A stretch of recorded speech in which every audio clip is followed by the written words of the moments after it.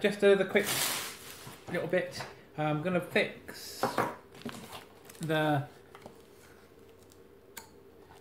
finish on here because the kind of celluloid is peeling off on this side here. So we'll do a quick little fix on there. So I just think show how to do that one. So take the pins out, take the base end off, and get that bit fixed. So let's get these pins out. Put that into there. Okay, so I've got some my grease-proof paper, which I'm just going to put on the table here, and nice and simple. So where that's peeling off, I'm going to apply some super glue, and then I'm going to rest it and put a weight on the top and just weight it down, and that one should hopefully give a nice little finish. So I'm just going to carefully add a little super glue underneath where this veneer has peeled off. Not too much, just but making sure I go right to the edges because that's where I want it to be stuck down.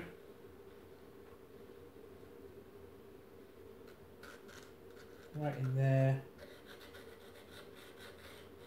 Right to the edges. There we go. Going to squeeze that down, and I've got a bit on this side as well. So let's have another look.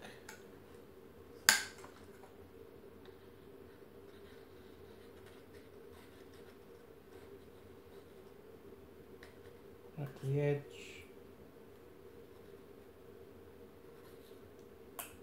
There. And I'm going to put it on top of this kind of greasy proof paper. So hopefully it's not going to stick to the table. Get the wife all cross with me for ruining the nice kitchen table. Let's put it on there, and I'm going to put a few weights on the top. And I've got my favourite weights, which are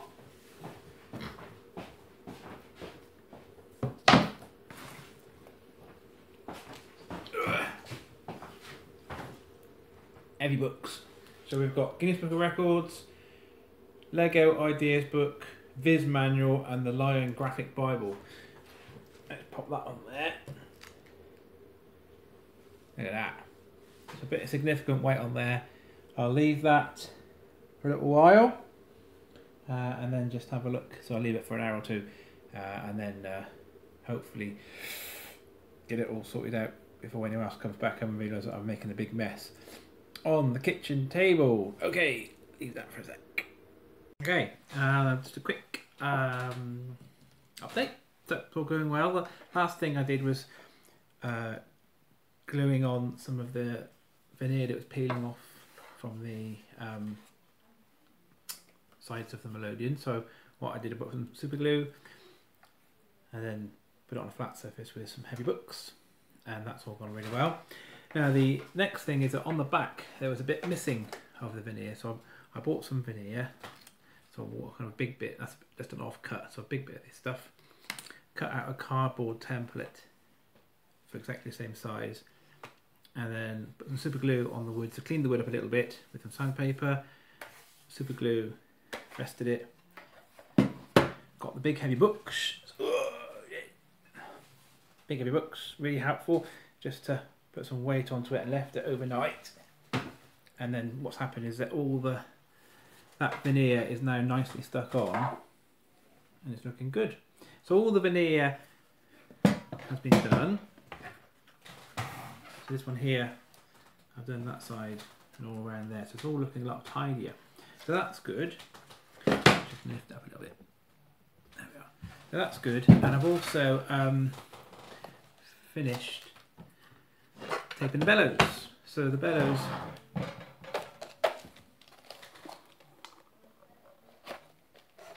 all looking nice and tidy.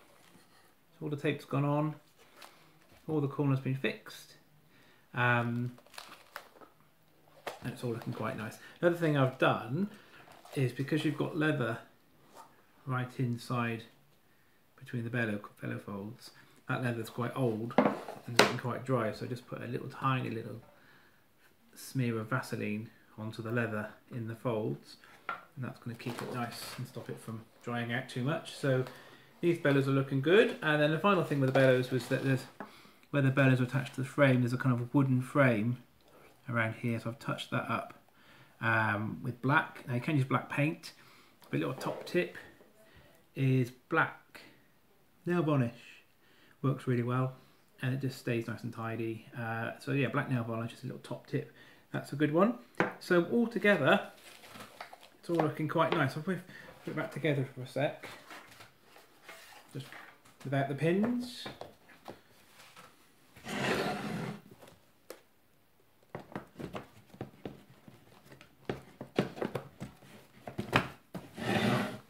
So, new keyboard, polished the grille, sorted out the veneers all the way around, so that's looking better. Stuck down in all the loose bits of veneer. Take the bellows, fix the bellows up. It's all looking pretty good. It's all looking like it's going to be a good melodeon. I've cleaned the buttons, and I've got one new button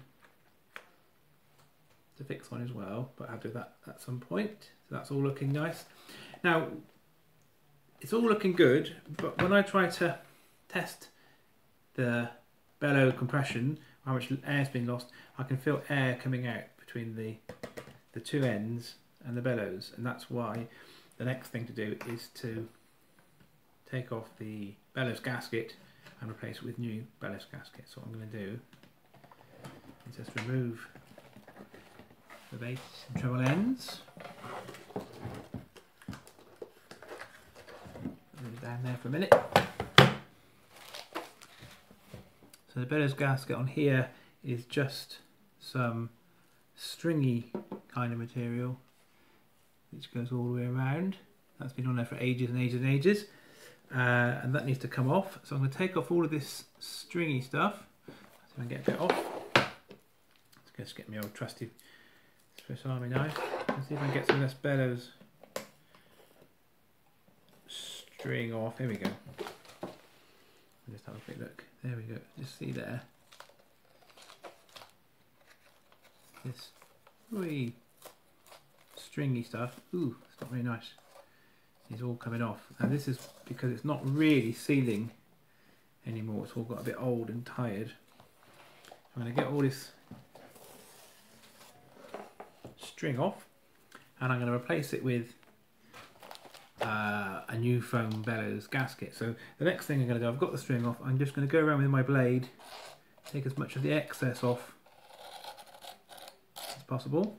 Once I've done that, I'm going to get some sandpaper, and I'm going to just sand all the way around that edge, all the way around, just to make sure it's all nice and clean, get rid of all the dust, and then I'm going to apply a brand new bellows gasket on both sides. So I'll show you that in a sec. Okay, so I've cleaned off all of the old bellows gasket and given it a little sand all around. Okay, now just angle it down a little bit so you can see what I'm doing here. Okay, how to put the bellows gasket on. So the bellows gasket comes in a roll, and it's self-adhesive, and it comes in different thicknesses. So this is 5mm, and you can get wider than that depending on how wide you need it to be. So it depends on how wide this frame of the bellows is.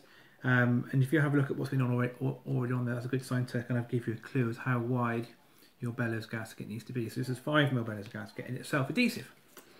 What I'm going to do, I'm going to start halfway along on the side.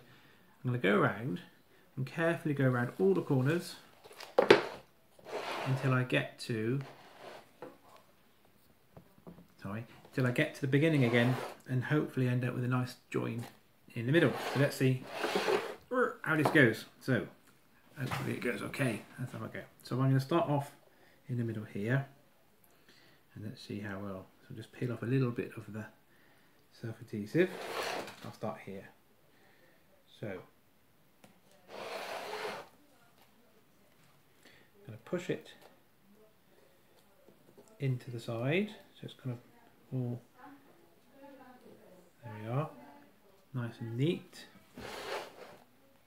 And then when I get to the corner, this is where you've got to be a little bit careful. And then you can carefully go around the corner. This is where you have to, wait, we're getting a bit.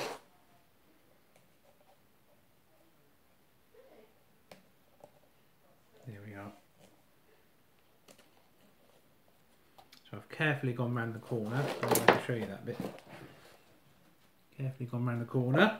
So where we are, here we go. So, and all the time pressing it right to the edge of the frame, so you're kind of getting it nice and close to this bit here. Take off a bit more of the self-adhesive tape. Carefully round the corner. Carefully round the corner.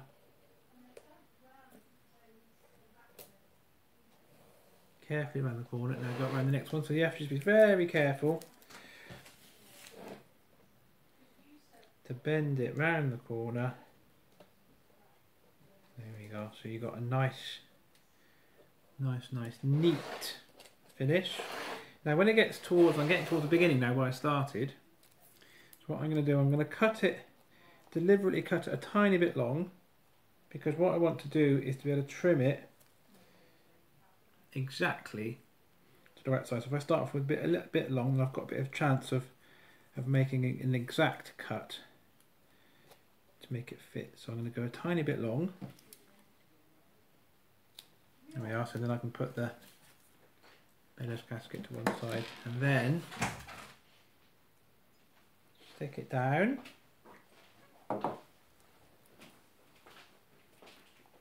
And then just as carefully as you can work out where you've got to cut it to get an exact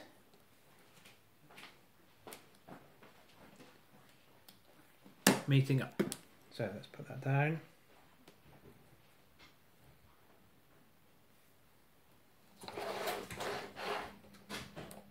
Looking good.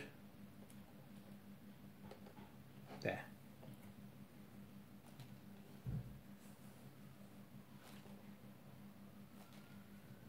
There we are. And that is one bellows gasket fitted. All looking nice and tidy. So what I'll do exactly the same for the bottom. And so I've got two lots of bellows gaskets, but I won't actually film that bit because it's exactly the same as this one. But I'll do that, and when I've got it all on, then we can put the accordion back together and just see how much better the seal is on the bellows. Okay, bellows gasket's all fitted, so it's all looking nice and neat all the way around. So it's like a new seal really between the bellows and the bass and the treble side of the melodeon. But I do like fixing bellows gaskets because it's quite straightforward, but it makes quite a big difference to the seal of the bellows, which can make a real difference to how it plays. So if I put the bellows back together with the top and bottom, once you put the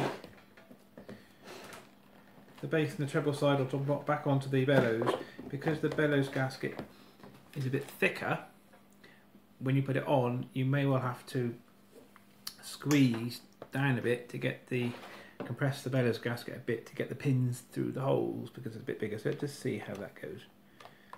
Actually, that's gone in quite nice. I'll just tip it down a little bit. There we are. Try this one. Squeeze down a bit. That's gone in okay. Let's try this one.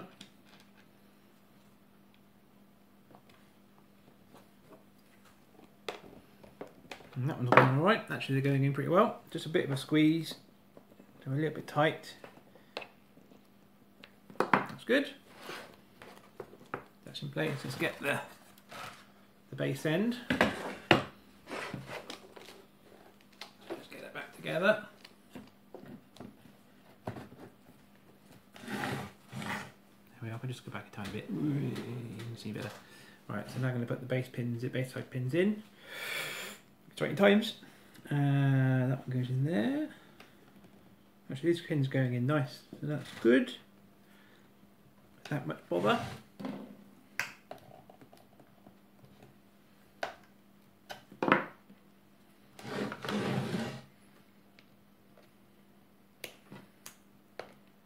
And put the final one in.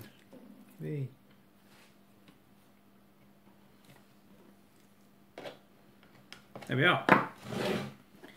Now the next thing is to see if the seals have done their job. But I've got a bit of a problem, not a problem, something to contend with. I've taken off a big screw on the side here that was screwing in a nasty old strap.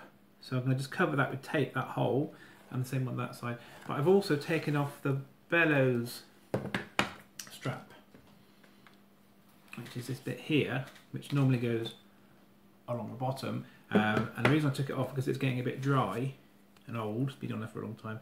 So I've kind of rubbed in some Vaseline into that to kind of feed the leather a bit and haven't fitted it back on.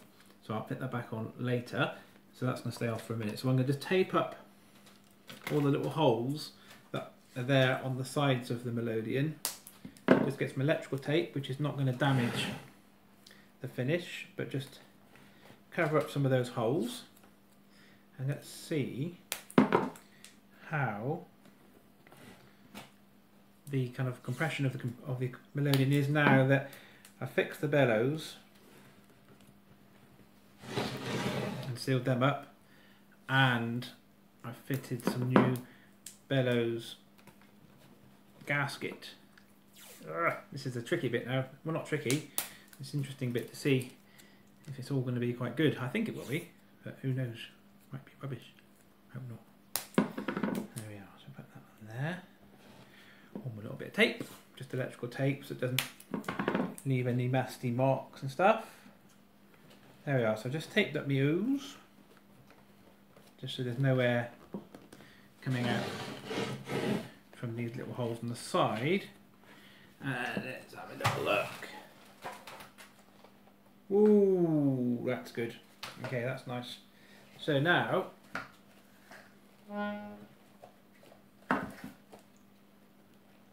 having to pull quite hard to get those bellows to come apart, so I have to push them back together again, and that's telling me, oh, that those bellows actually working really, really well. So the seal's good.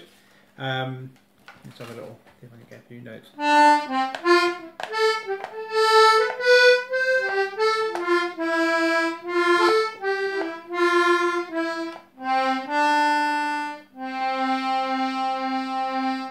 Okay, so the notes were working, but I think the compression is really, really good. So I think the combination of fixing bellows with new bellows corners, putting some new bellows tape on, and new bellows gasket has really improved the compression on this melodeon. So I think that's a good sign. That means that when we start to finish off the job, it's going to have good compression, so hopefully it'll be nice and loud, not losing air through the sides and through the bellows and stuff. So that's good. Oops, excuse me. So the next thing I'm going to do, I'm going to stop there, but I think it's looking tidy, certainly getting there. The next video, I think I'm going to have a look at the pallets, which, let's take this off a minute. So the pallets are the wooden blocks, which when you push the button, the wooden block moves to let air through the hole to go through the reeds. Now these pallets are faced with felt and leather, which over time becomes kind of hard and doesn't kind of make a good seal anymore.